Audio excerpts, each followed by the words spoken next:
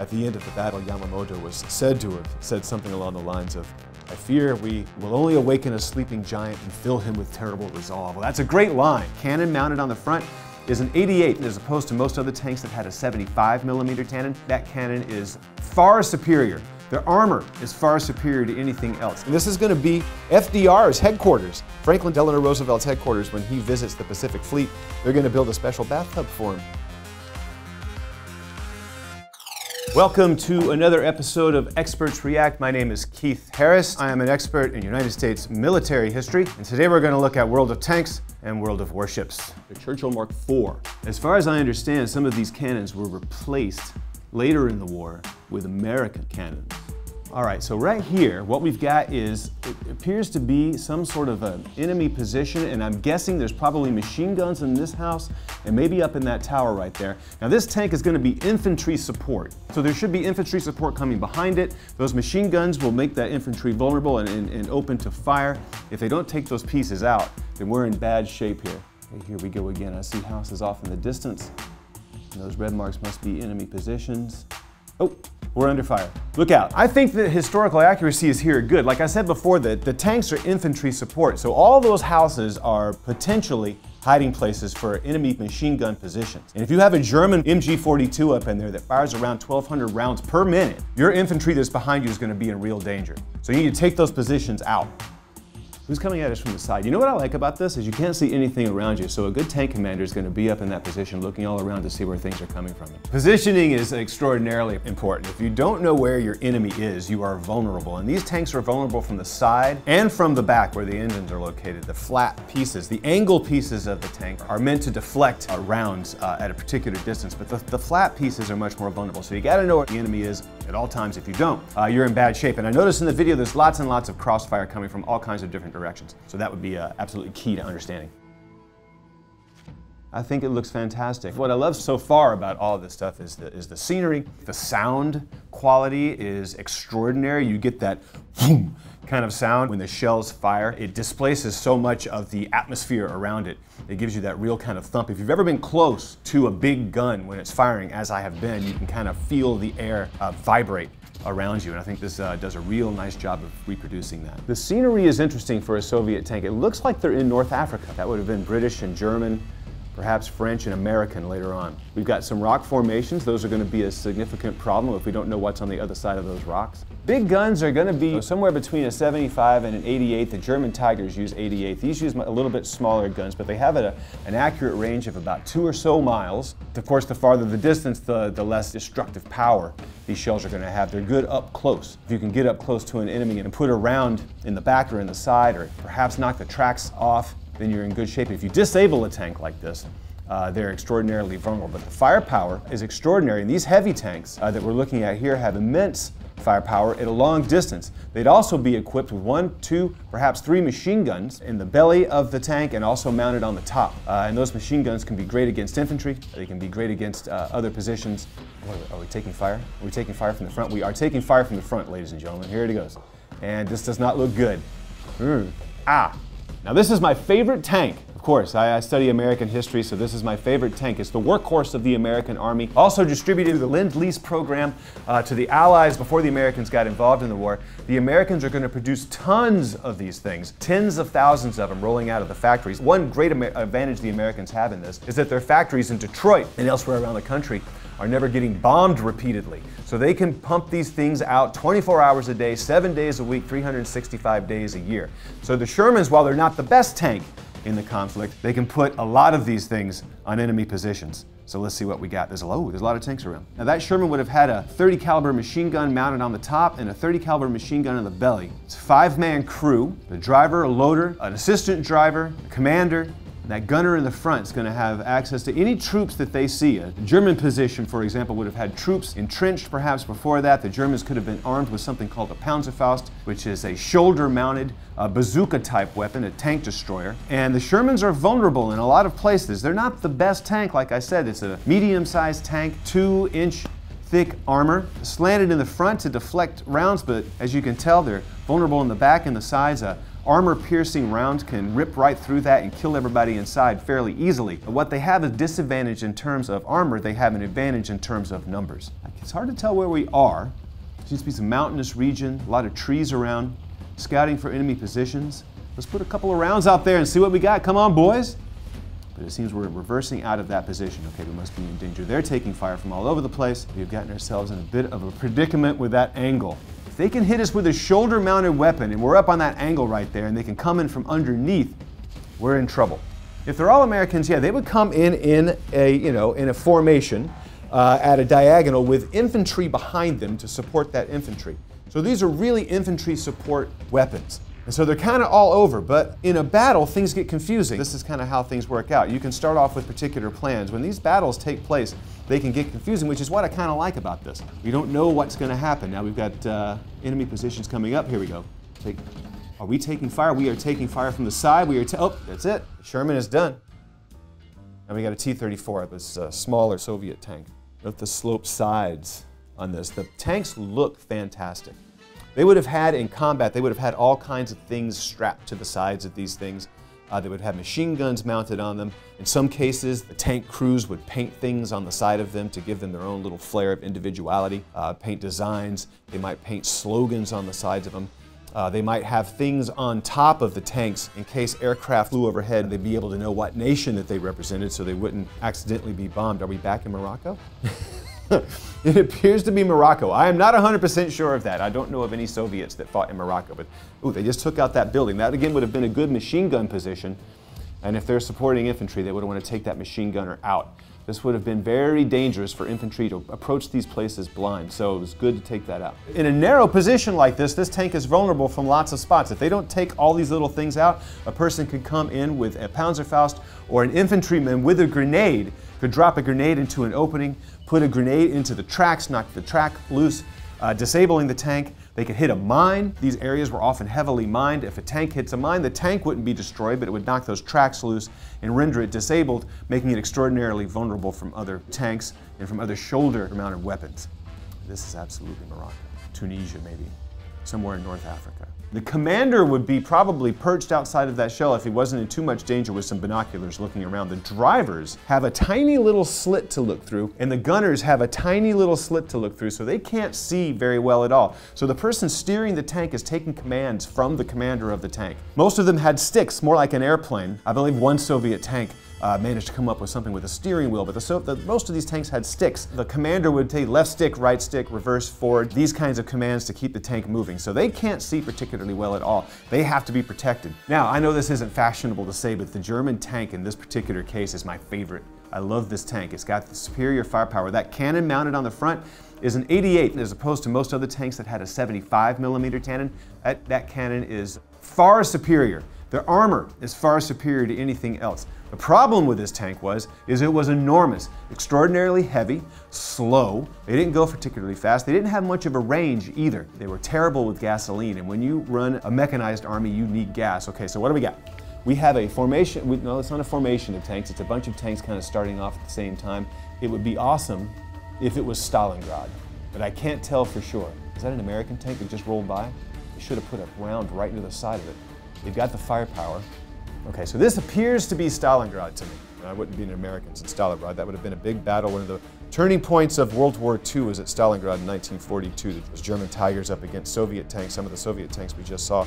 The battle lasted for months and months, and from this point forward, the Germans will be withdrawing back through Eastern Europe, back towards Germany. There seems to be enemy positions potentially all over the place. Every single one of those buildings is a threat.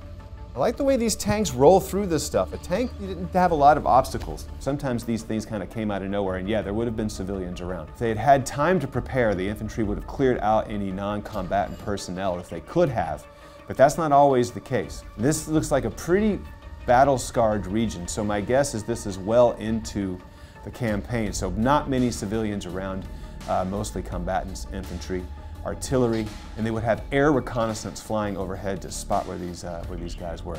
So we've gotten into some city combat, infantry hiding places all over the place. It looks like we have an enemy tank sitting right next to us. if we are the Germans in this case. Yeah, that's an American tank. It's a much heavier American tank than a Sherman. So they have the opportunity to put a shell right into the side of us as they do. It doesn't seem like they are going to do that, though. I'm not sure if this is Stalingrad or not. This might be somewhere else. This might be somewhere closer to German city. It's hard to tell. It looks very industrial, though. This is the heaviest tank, as far as I know, of all the World War II tanks, and it's difficult to move around. Okay, warships. Yay, I love these. Amagi, a battleship. I believe this was a design ship. These look great. Heavy cannons fore and aft. These things were something else. A battleship would be a flagship type ship, a capital ship as they refer to them, a ship that would have been in command. They appear to be somewhere where it's cold. So we're looking good at the cannons fore and aft. These would have anti-aircraft guns on them as well. Heavy caliber cannons. They could fire up to 20 miles accurately. In the Pacific combat, you often didn't see your enemy ship. You would just be firing at them over the horizon. They would have been scouted out with reconnaissance planes. And they would have radio communications. I mean, it was spotty at best. They go out of range, they go off channel, they do all kinds of things. A reconnaissance craft was often unarmed. It could be shot down. They'd be flying off by themselves. That could get shot down, and then they'd be going in blind. You need the reconnaissance, what the cavalry used to do in the 19th century, aircraft do in the 20th century. And so if you lose communication with your aircraft, you're going into things blind. So we have an enemy that's taking fire from all, it's on fire. Look out. Oh man, they're done for. They're taking fire from all kinds of directions, including us apparently. Yep, that's the end of that ship. Enemy warship destroyed. I can absolutely guarantee that. A torpedo is fired from a submarine or a torpedo boat, perhaps, a smaller craft. These are very difficult to maneuver too, these big giant ships. You can't just turn them on a dime, you know. They can be rather fast, but as they're moving along, to turn a ship of this size is extraordinarily difficult. And to stop a ship of this size is extraordinarily difficult too. And we're taking fire.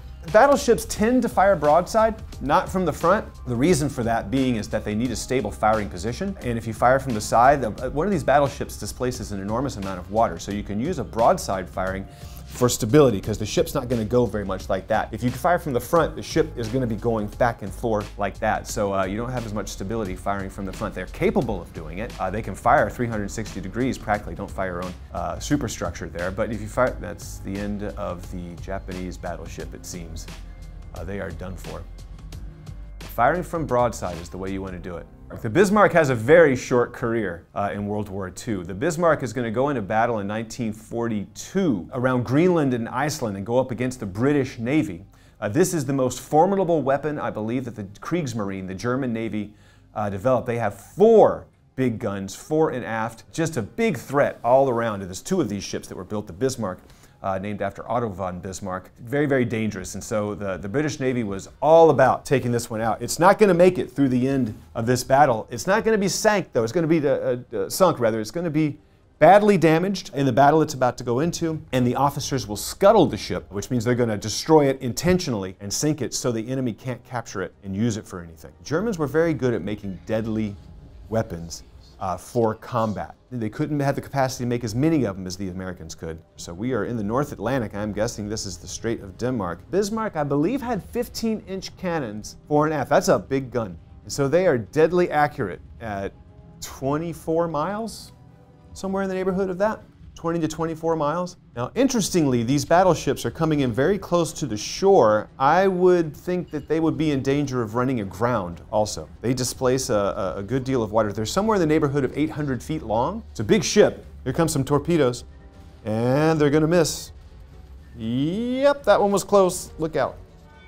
Submarine warfare could have the potential here to determine the outcome in a lot of cases. The Germans had a great strategy with submarine warfare. Their U-boat strategy, they would hunt in wolf packs and all that shipping across the Atlantic from the United States to Britain for war supplies, the shipping in the Channel. Any of that stuff around the Atlantic and the North Atlantic was vulnerable to U-boat war, and they would hunt in packs, come out of nowhere. The Americans would employ various tactics to avoid U-boats, including a kind of zigzag across the Atlantic, and they would be protected by destroyers to hunt submarines. This is the USS Iowa, a ship that I have actually been aboard. This ship is docked currently in Long Beach Harbor, which is not far from where we're filming right now. I've been aboard that. This ship has served in World War II, the Korean conflict, through Southeast Asia and Vietnam, and I believe, if I'm not mistaken, also served in the Persian Gulf. An Iowa-class battleship, I believe these were first built in 1943 or 1944. This one looks like it needs a little rust protection, but yeah, there it is in the Pacific fighting. This is going to be FDR's headquarters, Franklin Delano Roosevelt's headquarters when he visits the Pacific Fleet. They're going to build a special bathtub for him in his stateroom, and I've been inside. It's so cool looking. I love being able to be on board these ships. I've been on board this one. I've been on board the Lexington, an aircraft carrier that's docked in Charleston. Again, they have their 4 cannons aimed forward. The likelihood of them firing that way would have been pretty slim, though they're capable of doing it. They would have pulled broadside if they could and opened up that way. So we have, looks like okay, they're firing at an enemy position. Now, as you see here, battleships were often used to bombard the shore in anticipation of an amphibious landing. And in the Pacific, the island hopping campaign, that's the kind of thing that happened. Once the Japanese Navy, the Japanese aircraft carriers were neutralized at the Battle of Midway, the Japanese offensive Navy was severely compromised. And so they're going to go on the defensive from that point forward, which the United States Army, Navy, and Marine Corps are going to engage in an island hopping campaign. Those battleships would have been instrumental in softening up Japanese defenses in anticipation of those amphibious landings. Places like Tarawa, Peleliu, and Japanese submarines would have been interested in taking those battleships out. Later in the war, Japanese kamikaze aircraft would have been interested in taking these out, as would smaller craft. They had their own version of PT boats that would come into play. We've got, it appears to be a Japanese destroyer, I can't tell, in our sights, and it's coming way close into the shore.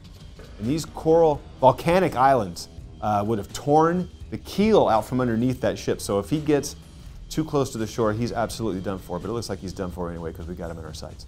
We're close into some volcanic islands, so it would have to slow down because you can't stop a ship this size all that easily. This one to me seems to be turning fairly easy. I don't think it would be quite as easy to turn a ship this size. If you've ever been on it, you'll see what I mean.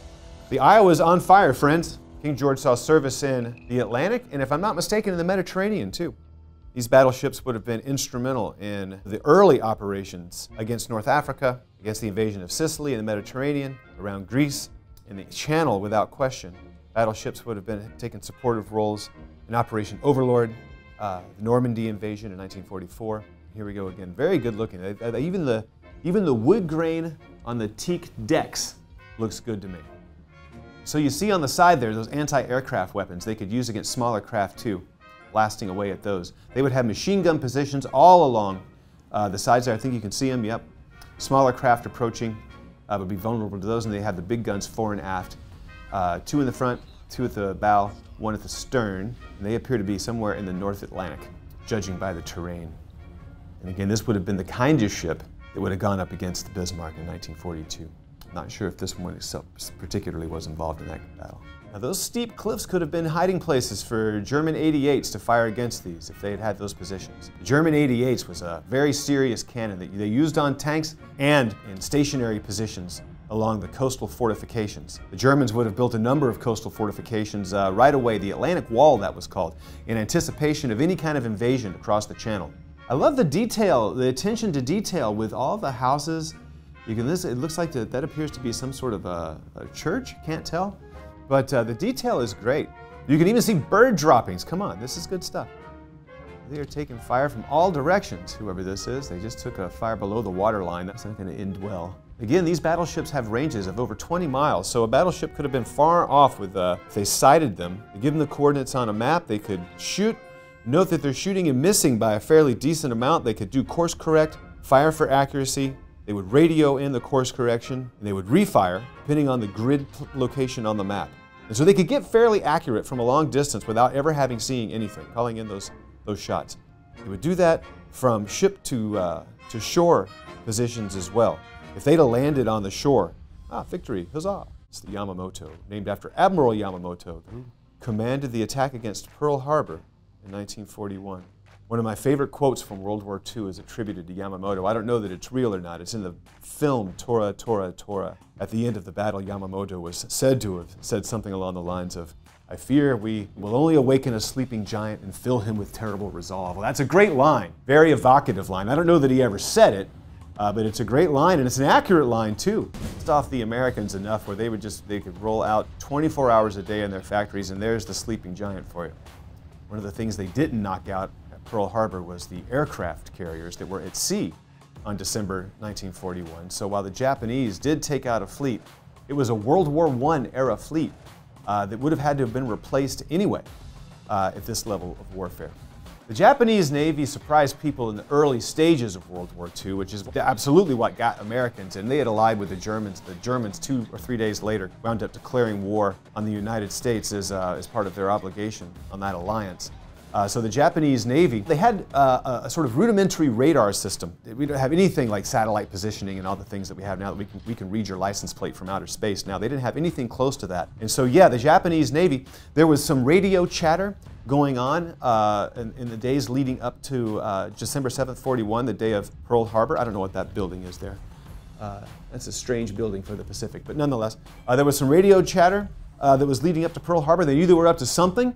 But they didn't know exactly what was going on. Surprises me a little bit because it seems like an obvious target, but that's easy for me to say after the fact. And so they were indeed surprised, but like I was saying earlier, they did not strike, they did not take out the American aircraft carrier fleet, which was out to sea, and the aircraft carriers were going to be the chief offensive weapon in the Pacific during World War II. The battleships worked in supporting roles to the aircraft carriers, and at midway in 42, when the Japanese aircraft carrier fighter groups got taken out, I mean, that was the end of their offensive capacity in the Navy. So they were on the rolling back from that point forward. Where it lacks in historical accuracy doesn't bother me nearly as much as it might bother other historians, only because when you see things like this, it gets people to buy books, and I am a book freak. It's so meaningful to learn how people actually fought. The stress of combat comes through in many ways to me here. I could feel my heartbeat increase. I can feel my stress levels go up. Thanks, friends. That was another episode of Experts React. Make sure to follow us on YouTube and Facebook, and make sure to hit that subscribe button. And if you really want to, follow me, Keith Harris, at Keith Harris History on Instagram. Peace.